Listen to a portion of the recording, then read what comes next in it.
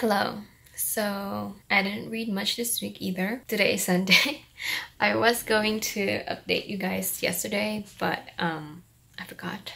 So this week I finished Crimson Bound by Rosamund Hodge. I really enjoyed this book. I liked it. I rated this at 3 stars. It just feels, there's a lot of things that feels half-cooked, half-baked. Like, it could have been really, really good, but it just didn't really get where I wanted it to go. The romance, I think, was unnecessary. I felt like it could have just been more of a friendship in both ways, because obviously there was a love triangle in a way. I really enjoyed the dynamics between the people though. It's not black and white or not necessarily gray even. There's a lot of complications in the relationships, which I really enjoyed and which I wished we explored a little bit more, because we only got to see it at the end. And obviously this is a Red Riding Hood retelling, and so there is an element of the monster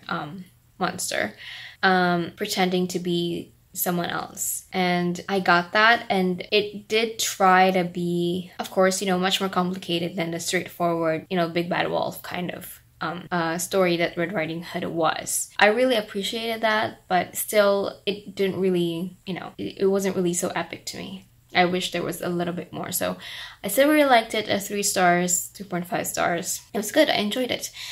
The relationships I quite liked. I feel like we could have explored it more as well. So, and then I started reading. Oh my god.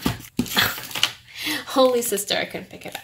Holy Sister by Mark Lawrence. I finally was able to pick this up from the library. I actually was able to get this on hold, but I missed like the window when I could pick it up. I don't know. And then so I got it on hold again, and when it was available to be picked up, I did pick it up.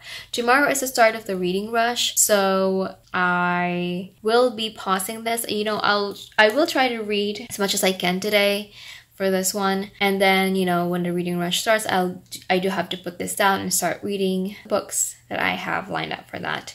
So yeah, that's it for this week. I'm sorry for not updating. I'm still figuring out my new schedule, because I have started to work out. And I'm still trying to figure out when is the great time for me to do that, because I've been doing it right before I go to sleep, and I've been sleeping late because I feel like I start my workout too late. So I need to start it as early as I can when I get home, I think. And yeah, I'm still working on that. And I'm studying for my driving exam. I do want to get my driver's license before my birthday, actually, next month. So I don't know if that will happen, but I will be studying too. I won't be able to study for the reading rush because I do want to really focus on that. I don't really have time to practice like actual driving. I'm only practicing once a week, which is not good.